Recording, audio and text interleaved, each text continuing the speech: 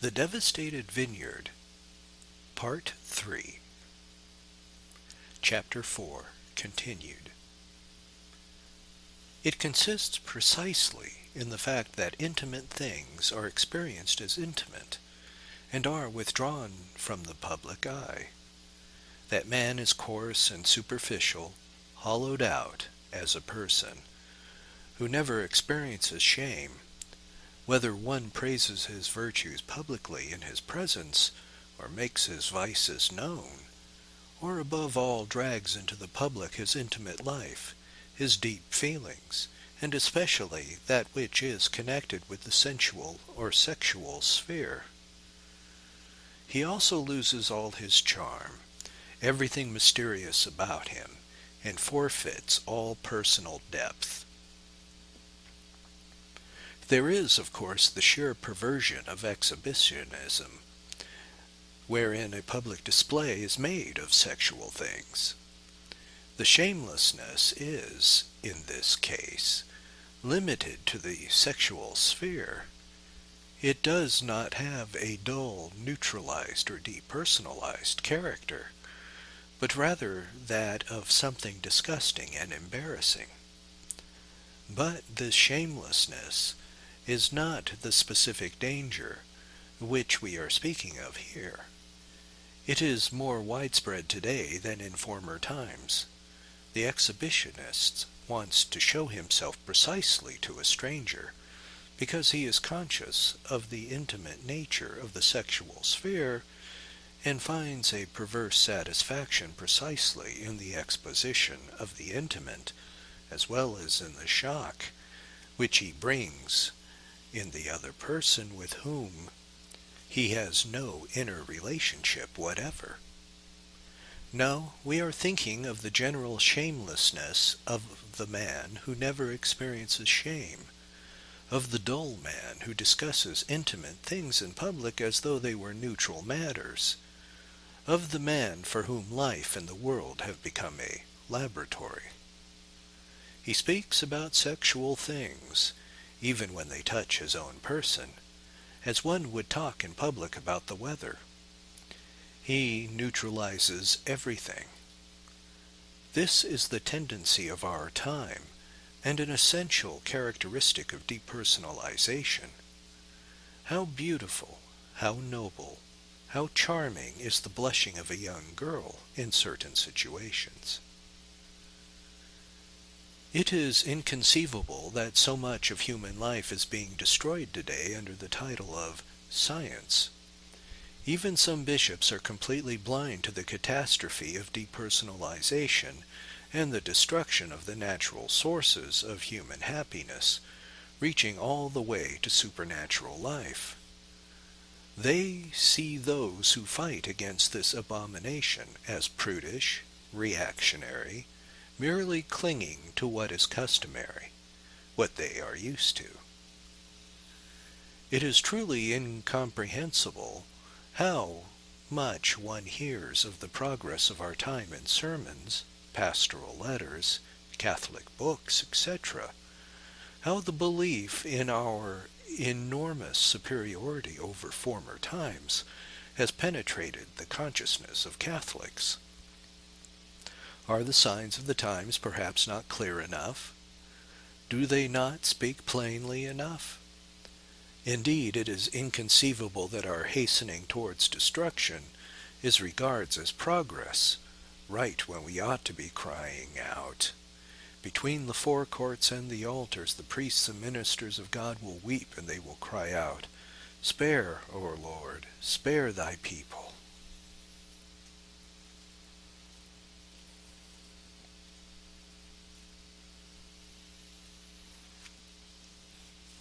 Chapter 5.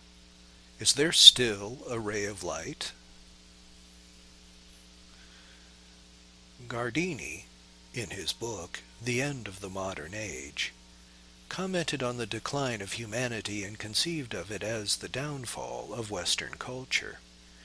He saw it as an inevitable fate, as a process which we cannot stop. His main concern was how the Church will survive this collapse of mankind, in what form and manner.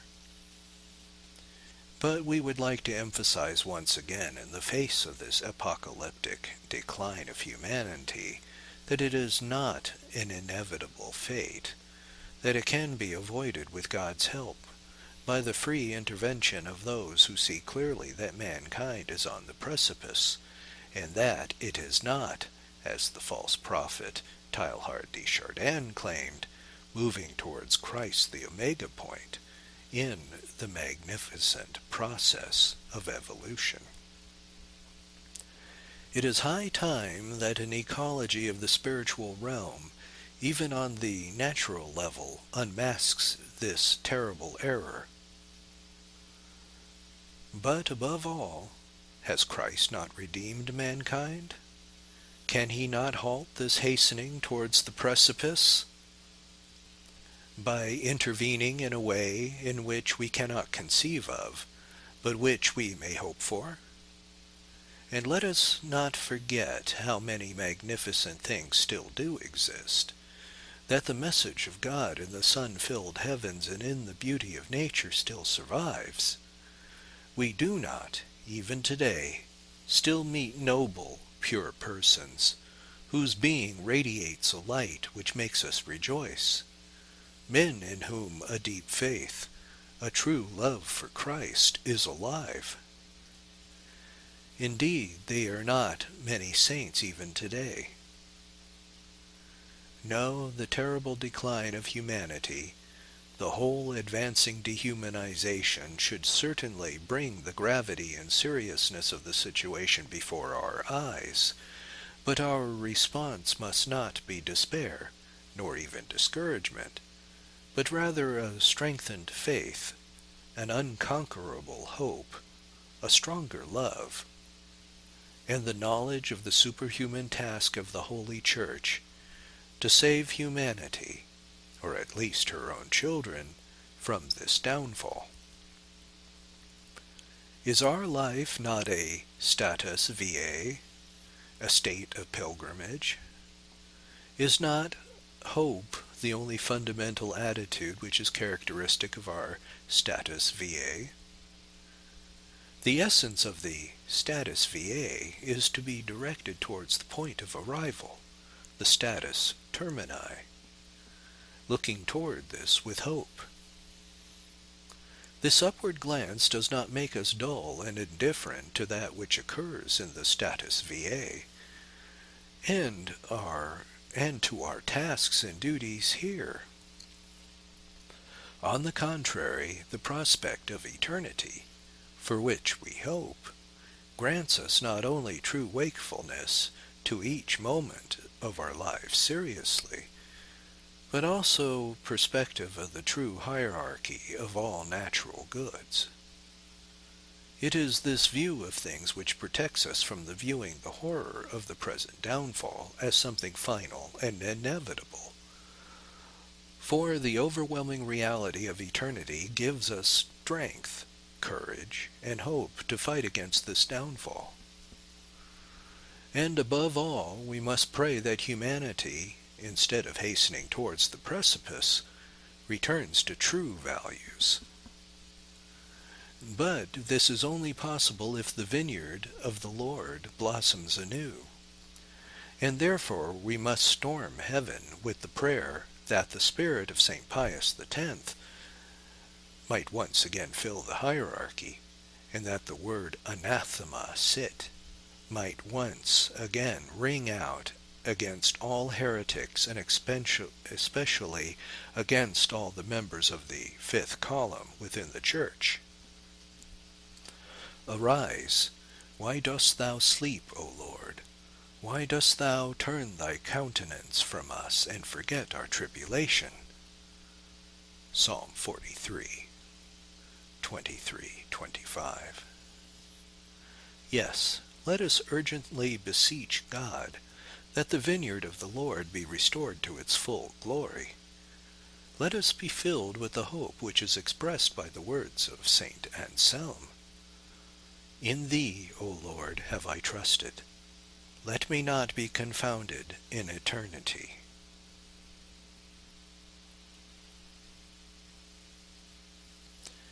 Chapter 6. Is history the source of revelation?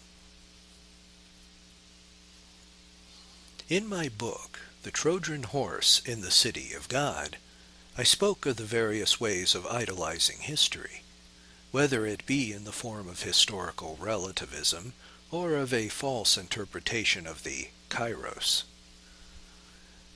However, we intend here to turn our attention to the form which deifies history by claiming that revelation did not stop with the apostles, but that it continues through and in history. This error is unfortunately widespread today. In it, salvation history is no longer seen in its uniqueness, whereas profane history is placed on the same level as salvation history.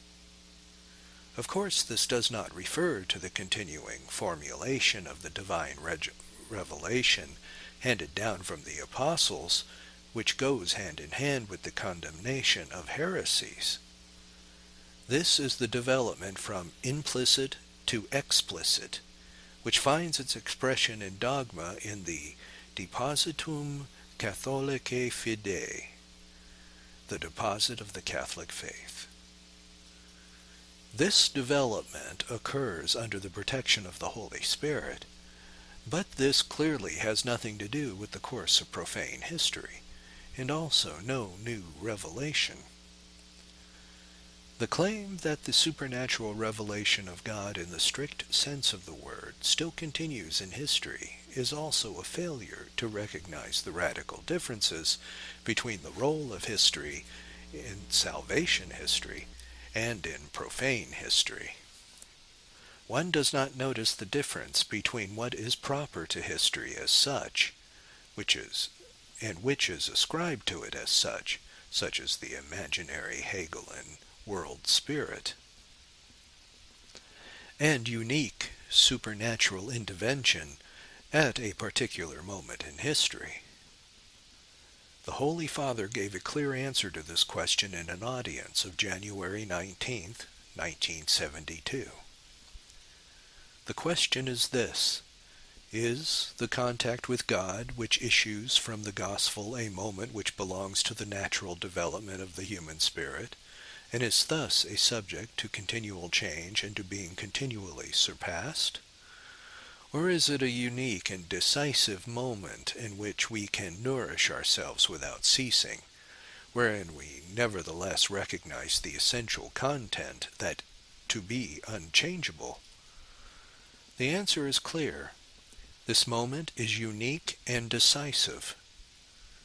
That means that revelation has entered time and history. It is a precise datum, tied to a particular event, which must be considered as finished and, for us, completed with the death of the apostles. Revelation is a fact, an event, but at the same time a mystery which does not spring from the human spirit, but from divine initiative, which was progressively manifested in the course of history throughout the Old Testament, and which reached its high point in Jesus Christ.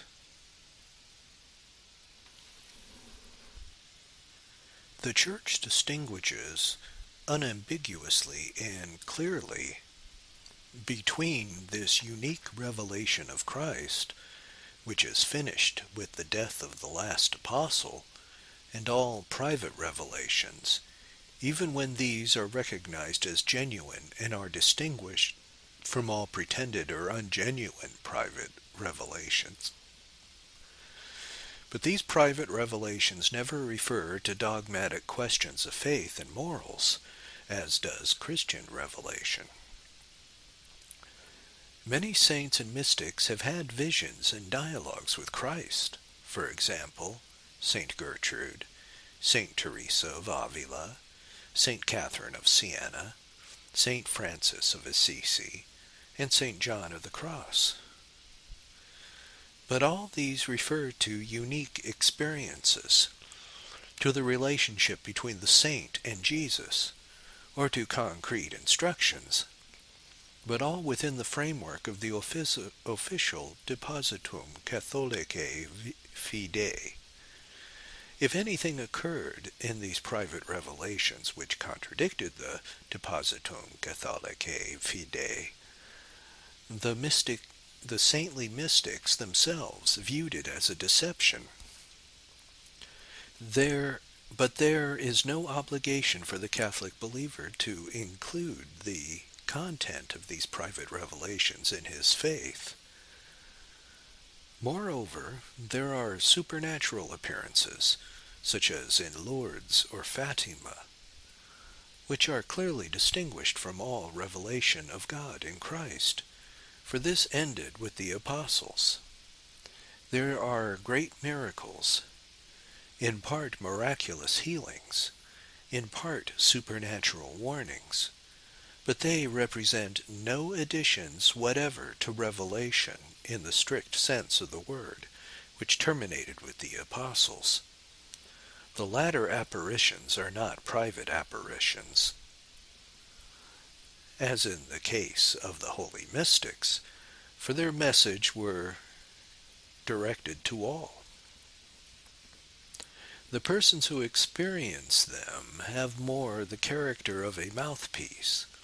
In Guadalupe, it is a simple Indian who had no other visions or mystical experiences. In Lourdes, a very young girl, Bernadette.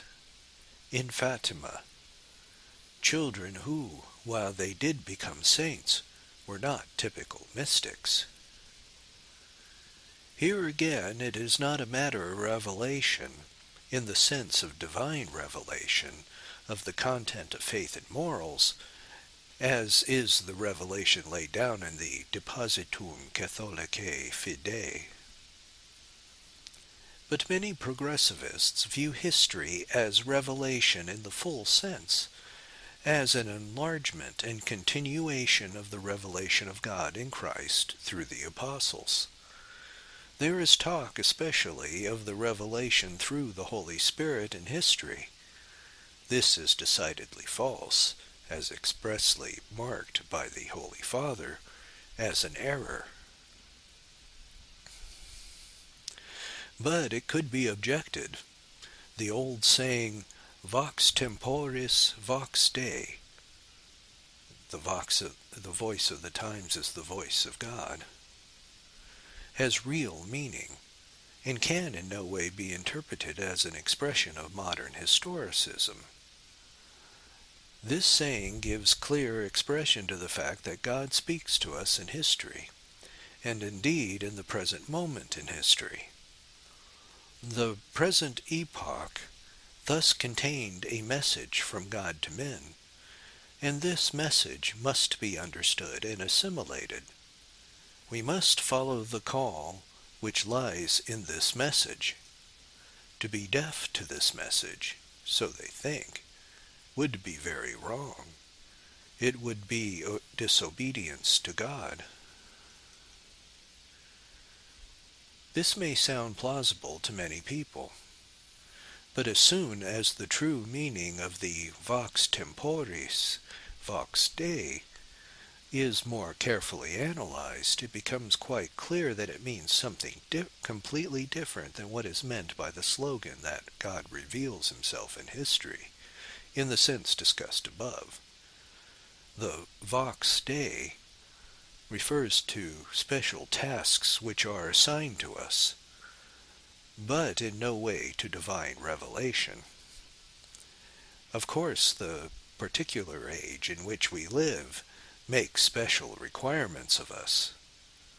When orders were founded in the Middle Ages to free the Christians who had been captured by Muslims, special historical circumstances contained a call of God to such an undertaking. The splendid relief work done by Father Werenfried van Straten, the so-called Bacon priest, is a typical response to the awful spiritual and physical need into which have been thrust by the great evil of communism. The appeal of God for this relief work did not exist 100 years ago. Each age poses problems which previously had not existed. But the problems are not posed by the spirit of the age, but rather by new facts. The solution of these problems, however, should never come from the spirit of the age, but from the Spirit of Christ. The spirit of the age, in the sense of the prevailing ideology, only sets the task of combating the errors which were formerly not influential. Certainly the encouragement of whatever good is to be found in a spirit of the age is a divinely ordained task. But all this clearly has nothing to do with a revelation of God in the sense of the disclosure of the divine mysteries. There is no question of the new truths of faith, but a call to fulfill certain tasks which are presented by the respective era. The vox Dei in a particular age is not revelation in the strict sense of the word. It has no supernatural character. An error also does not teach us principles with regard to moral questions. We are confronted with new tasks in a particular historical situation. The call of God here is to fulfill them. But the epoch does not instruct us about the good and evil. God often calls us precisely to resist these false teachings which present themselves as Christian, according to the words of St. Paul, for the time will come when they will not stand wholesome teaching, but will follow their own fancy and gather a crowd of teachers to tickle their ears. They will stop their ears to the truth and turn to mythology. 2 Timothy chapter 4, verse 3 and 4. The radical difference between that which is meaningfully expressed by the saying vox temporis, vox Dei, and the divine revelation can be clearly seen when they compare profane history with salvation history. The salvation history in the Old Testament contains revelations in the full sense of the word. The revelation of God, whether it be to Abraham or through Moses and the prophets, is a divine intervention at this particular historical moment. This is incomparably more true than the self-revelation of God in Christ. All the deeds of Christ take place in history. But this direct intervention of God in history is separated by an abyss from that which profane history can tell us about God, and especially all the words of Christ are a revelation which took place in history at a particular moment, but which themselves as such go completely above and beyond salvation history.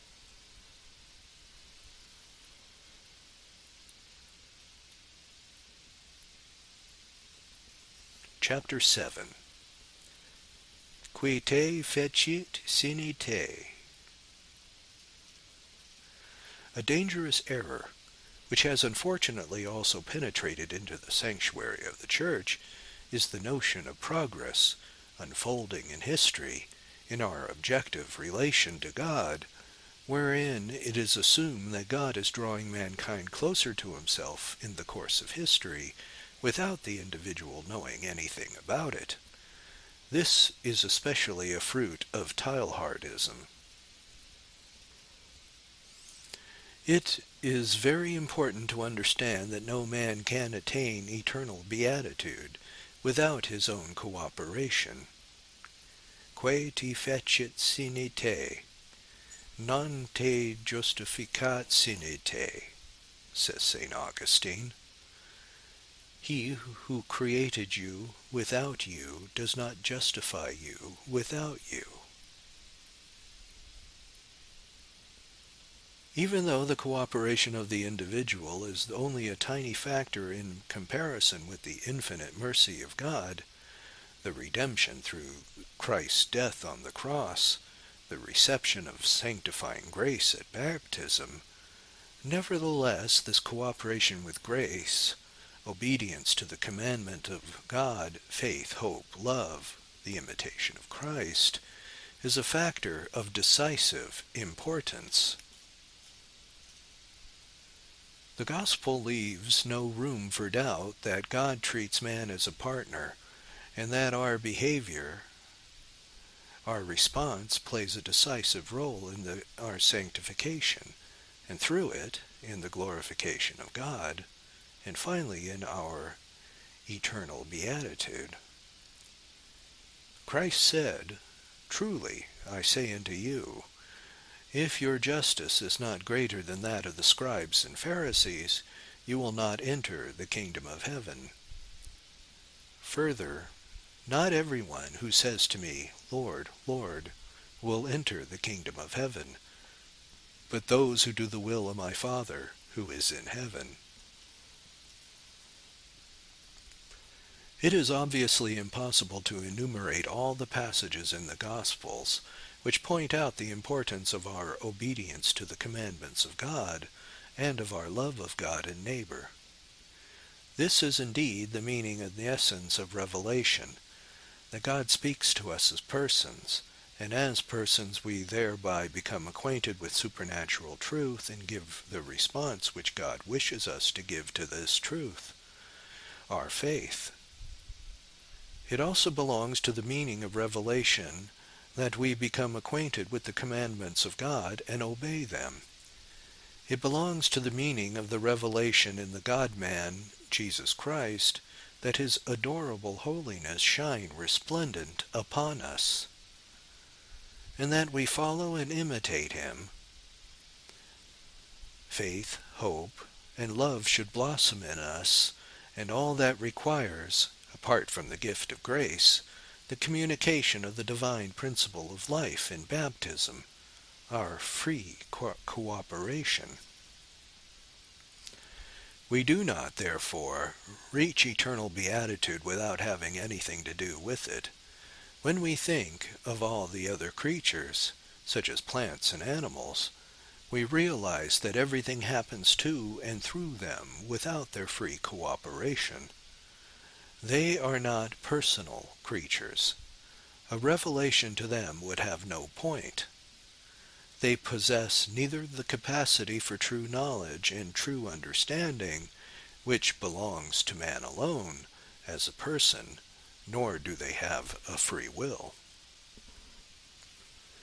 Now it is important to understand which things, even in human life, issue from God alone, without man's cooperation, which things require free cooperation. Qui fecit te sine te, says St. Augustine. That we exist, our life as persons, that we possess the capacity for knowledge and freedom of will, and all these are pure gifts of God which we receive. There it would have no meaning to speak of our cooperation. The action of providence in our lives is also completely independent of us.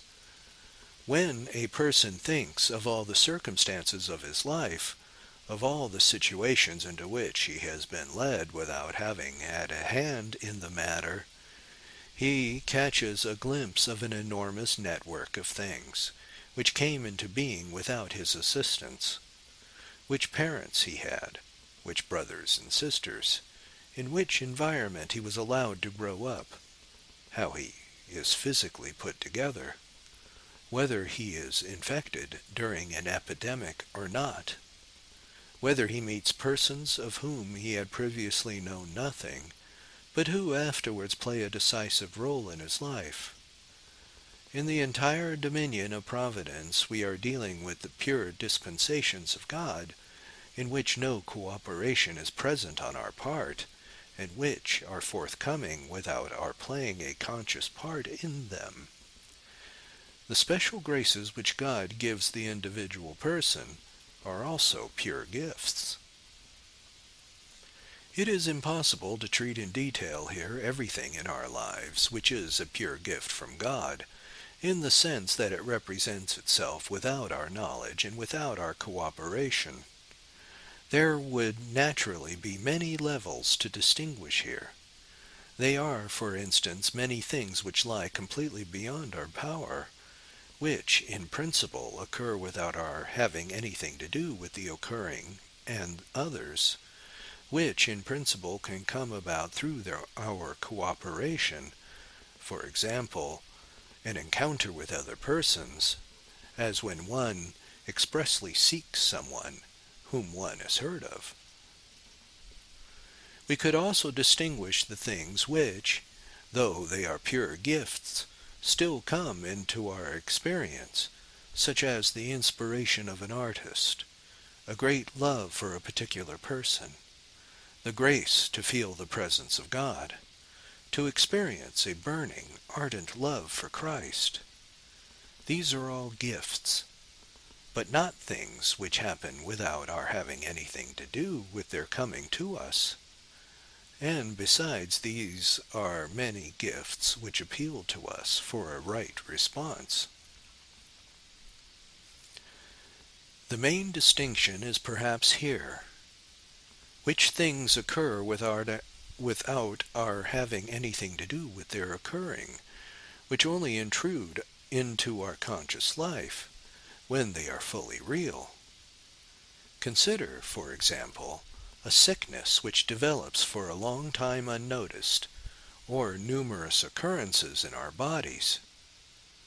Everything which invades our consciousness, though it take place without us and our cooperation, is nevertheless known by us, addresses itself to our consciousness, and, what is more, appeals to us for a response. But we cannot go into further detail here concerning this problem, which is most interesting in itself. For us, the decisive fact is that there is no morality without our free cooperation, and that nobody can partake of eternal beatitude without his own cooperation. And indeed, that the revelation of God must be heard and grasped, that it addresses itself to our consciousness, and is an appeal for our cooperation, a cooperation which is required for sanctity and eternal beatitude, which brings fear and trembling over us. The notion that in the course of history humanity is being drawn nearer to God by progress in history is based on a Hegelian effort which we discussed in detail in the Trojan Horse. We are never drawn nearer to God without our having anything to do with it, and without our noticing it. Every instance of being drawn nearer to God is something which can only have reference to the individual. It may refer to many individuals at the same time, but never to humanity or to a community. Here, too, we encounter the Hegelian error of depersonalization, of the primacy of the community over the individual person, which leads him, for example, to regard the state as a higher entity than the individual person. Here, an especially dangerous invasion of Hegelian historicism presents itself, the notion that being drawn nearer to God takes place through the alleged progress in history, over our head, as it were.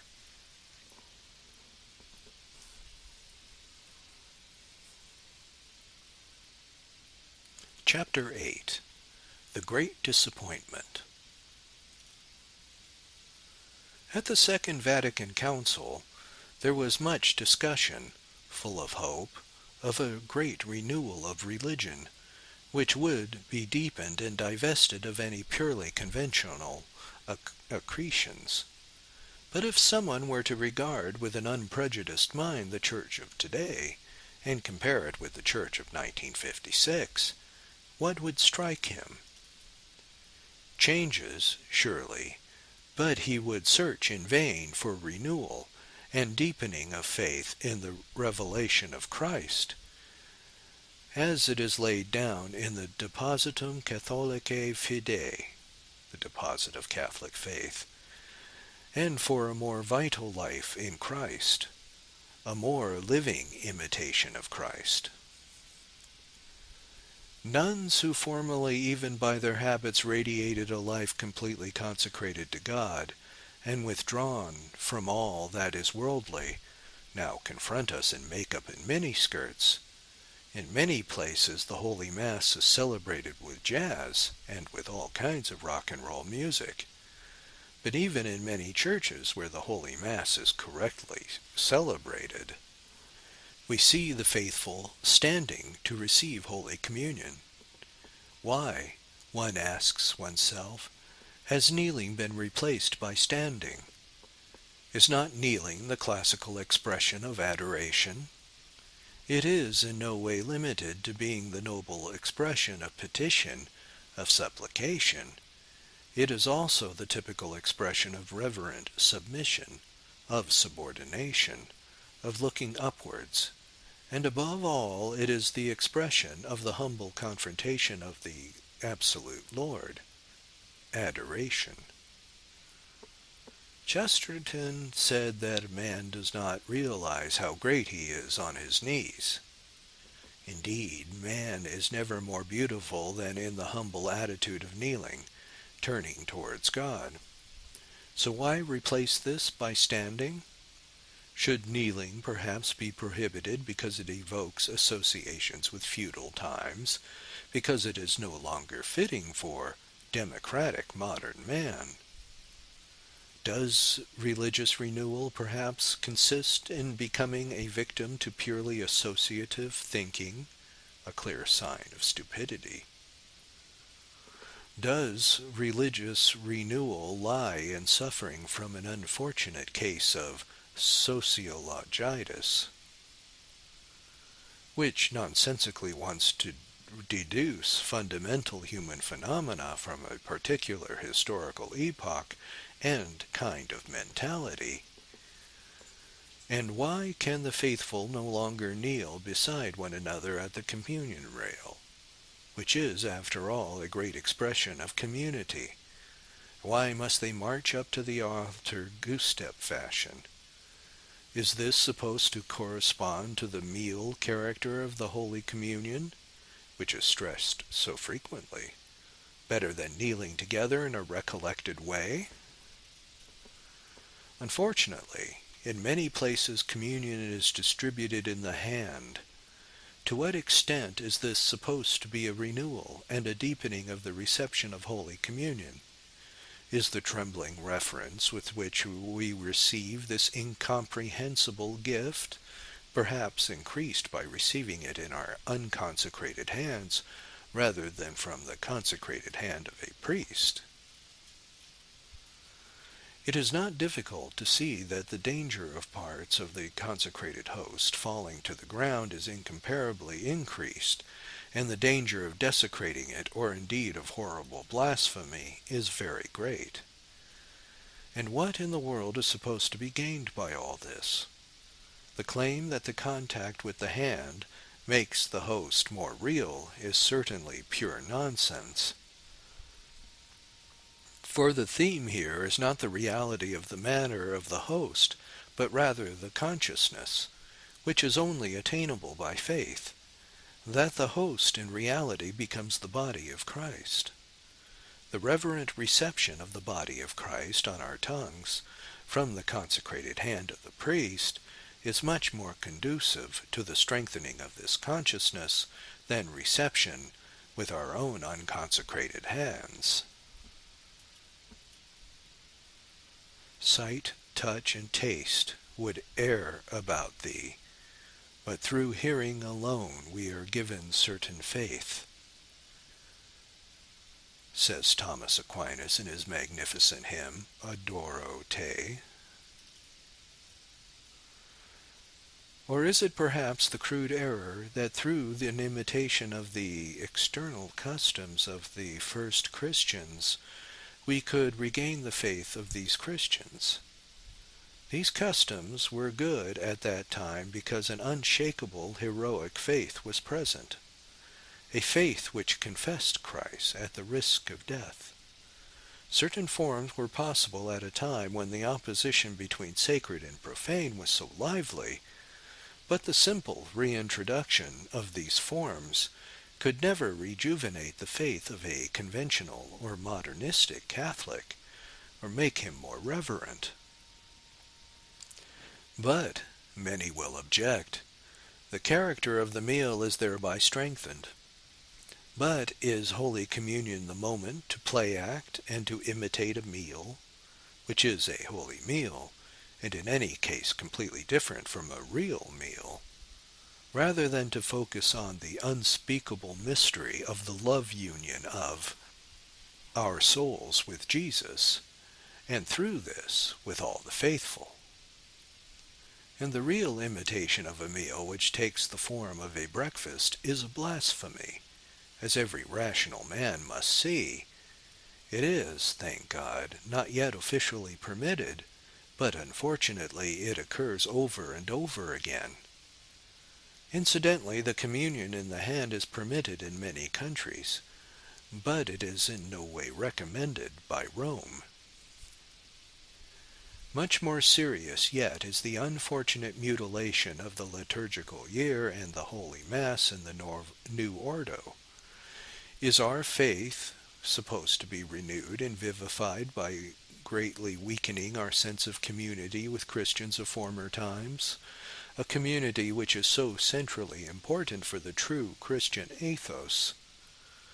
Is it perhaps believed that the community with the living, with contemporaries, becomes stronger by weakening the community with the saints of former times? Quite the opposite is true. The Christian community, the supernatural community, is necessarily extended into the present and the past. This is precisely a particular characteristic of this supernatural community, which distinguishes it from all purely natural and humanitarian kinds of community. The real experienced union with the saints of former times is a specific manifestation of true faith, a breakthrough to valid supernatural reality.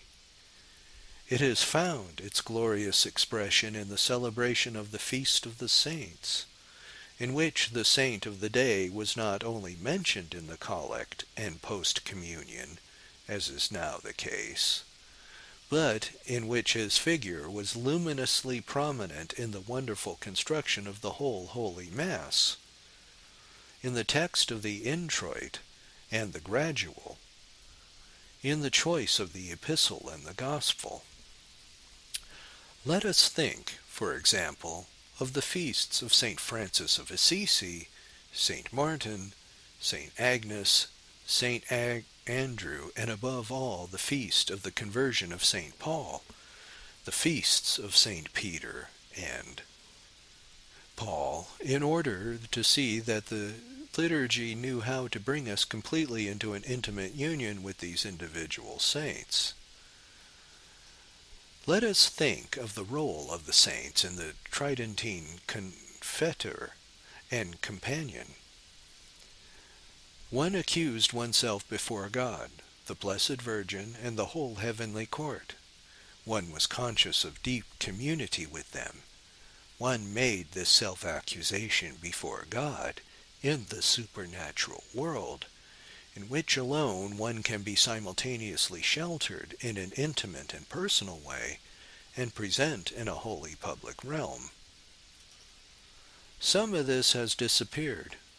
Some has been placed completely in the background in favor of an emphasis on more or less accidental parish community. The new liturgy was simply not formed by saints, homines religiosi, and artistically gifted men, but has been worked out by so-called experts, who are not at all aware that in our time there is a lack of talent for such things. Today is a time of incredible talent for technology and medical research, but not for the organic shaping of the expression of the religious world. We live in a world without poetry, and this means that one should approach the treasures handed on from more fortunate times with twice as much reverence, and not with the illusion that we can do it better ourselves. The so-called renewal of the liturgy has robbed us of any possibility of a true participation in the liturgical year. In the Tridentine Mass, one experienced in a living way Advent, Christmas, Epiphany, Septuagesima, Lent, and Passion Week, the resurrection of Christ, the glorious Easter season, the ascension of Christ, the anticipation of the Holy Spirit, and the blissful feast of Pentecost. How significant was each part in the structure of the Mass? The introit, the epistle, the gospel of the feast in which being celebrated. What a role the celebration of the feasts played. The entire meaningful dimension of celebration fostered true community in Christ, in which we all have a share in the holy joy. Gaudiamus omnes in Domino diem festum celebrantes. Let us all rejoice who celebrate this festive day in the Lord. With the disappearance of this celebration, we find that listening has disappeared. This holy stillness within our souls, however, is necessary in order to let the Word of God radiate in our souls, and then to let us participate in the inconceivable mystery of the sacrifice of Christ, and afterwards to receive ourselves, Lord Jesus, our Lord in beatitude. The new liturgy is without splendor, flattened, and undifferentiated. It no longer draws us into the true experience of the liturgical year.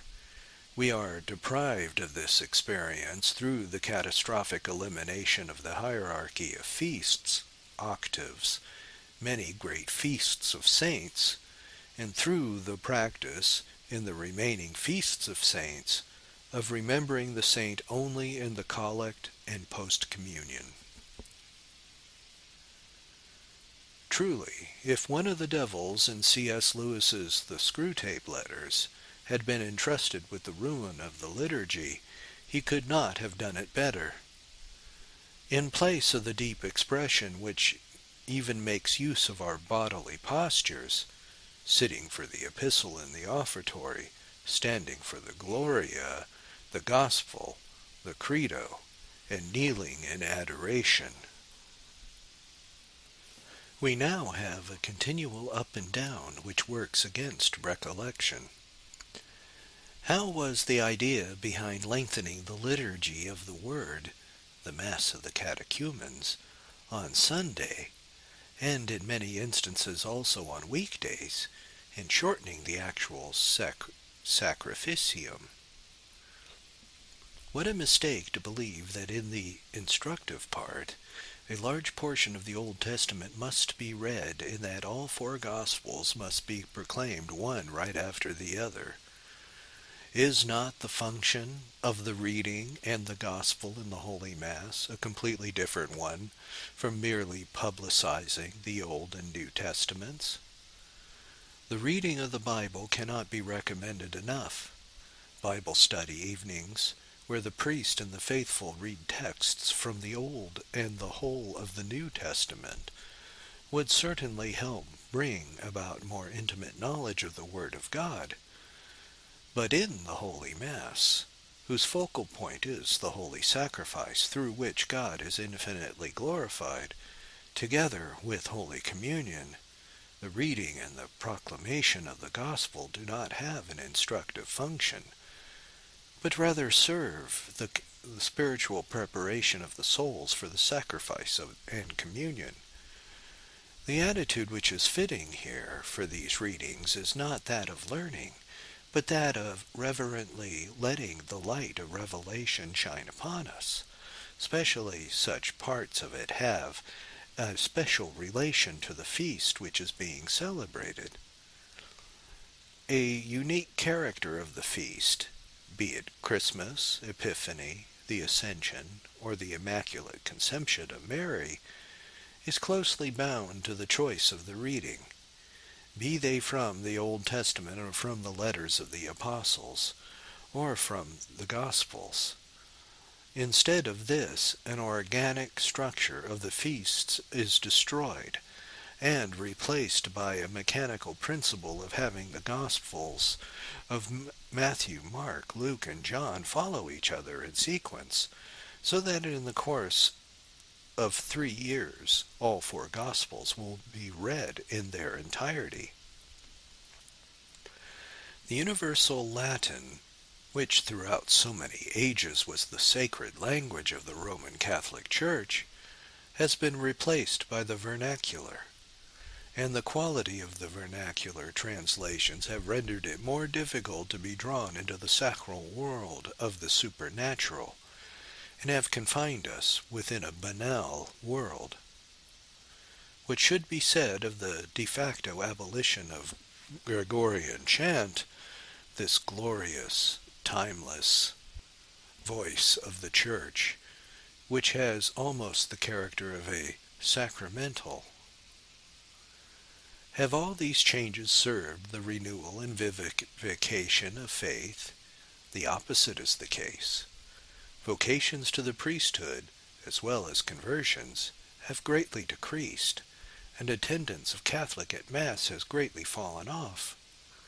The new order missae, which, most especially the reform of the liturgy of the feasts and of the whole liturgical year, is so colorless, inorganic, and artificial, that it will not be able to last long.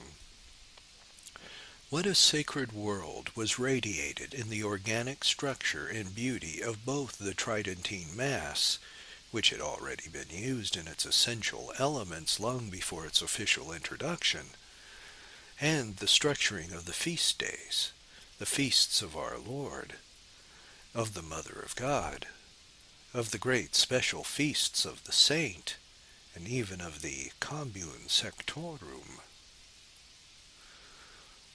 This was all especially beautiful in combination with Gregorian chant.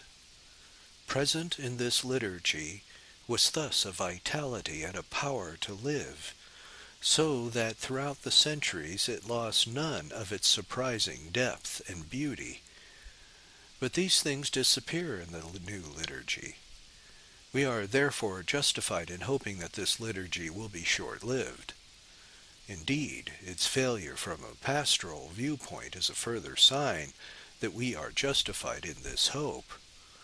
So we can expect that the Church in the foreseeable future will return to the glorious Mass of St. Pius V and the magnificent arrangement of the whole liturgical year and all the changeable parts of the Holy Mass.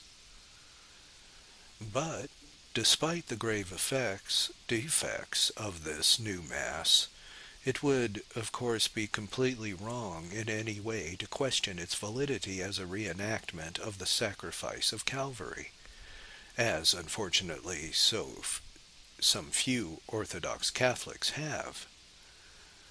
And it goes without saying that it would be completely wrong to disobey any of the rulings of the Holy Father regarding the Novus Ordo and the Tridentine liturgy.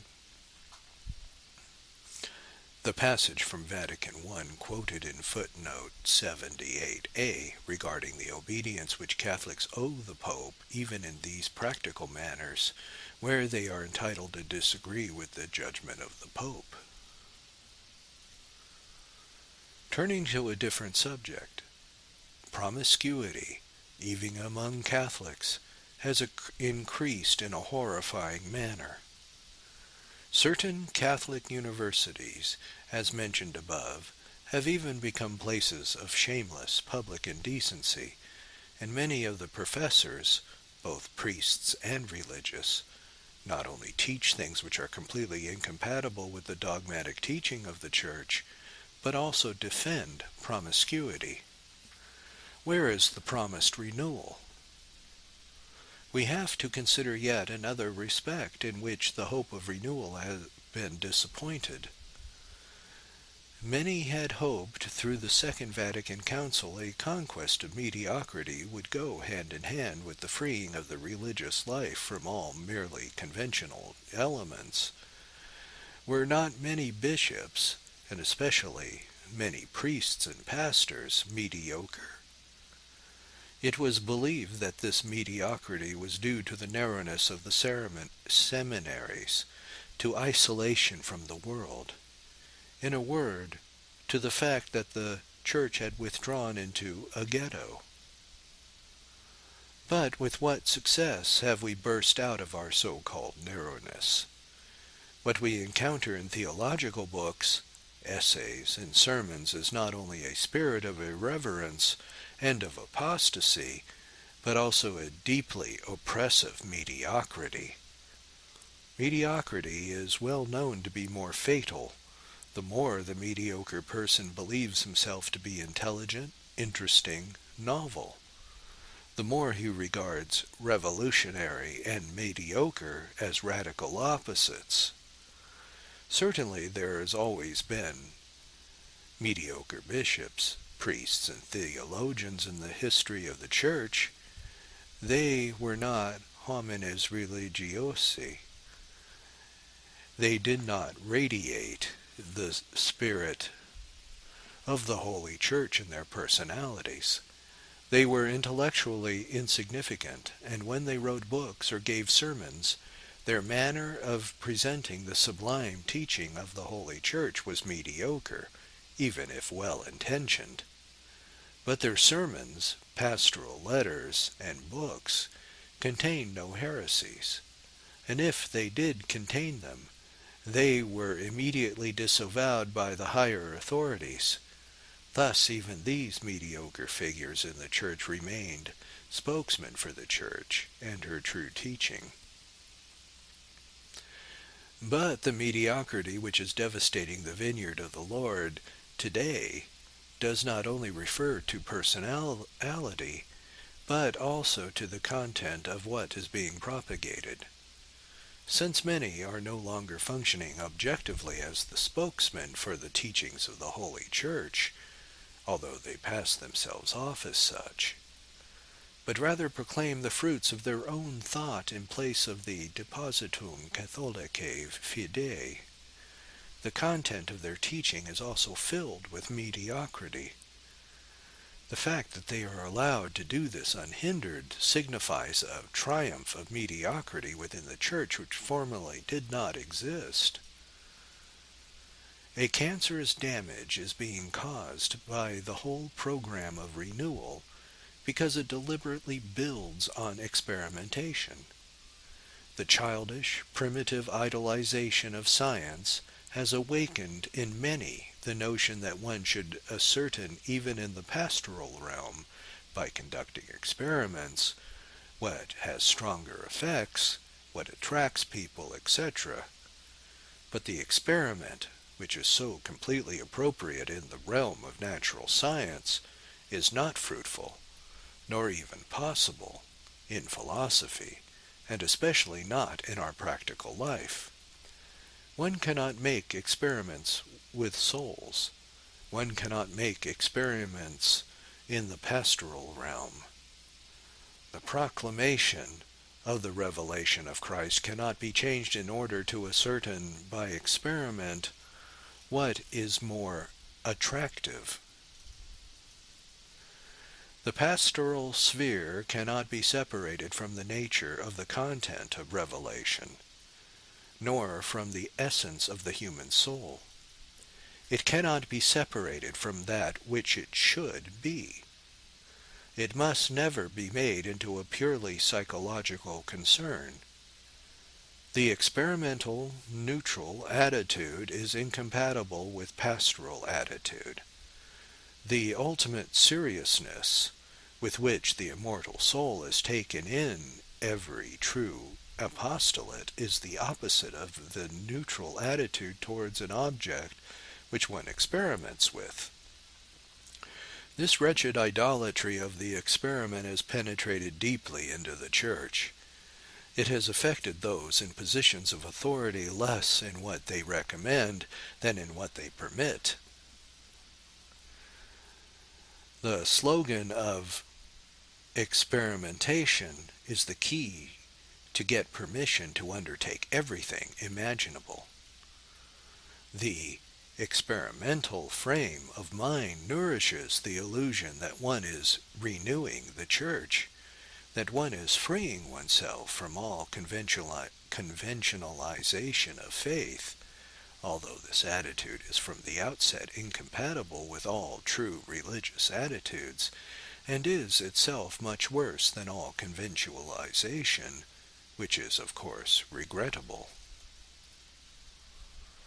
Let us think of the genuine renewal and of the true blossoming of faith and of Catholic life, which developed in France at the beginning of the century, at the time of Léon Bloy, Claudel Pégoy, James Maritain, Sechari, and many others, of the religious flourishing even in the working class, of the time when Pope St. Pius X called forth a true renewal of the liturgy through an encyclical and through his glorious war against modernism. Then it can only sound ironic to speak of the renewal, deepening, revitalization of faith and the Christian life through Vatican II. There may have been many things in need of reform before the Council, in comparison of the Church in the year 1956, and in 1972, compels one to say with the psalmist, "By the rivers of Babylon we sat and wept, when we remember Zion." Psalm 136.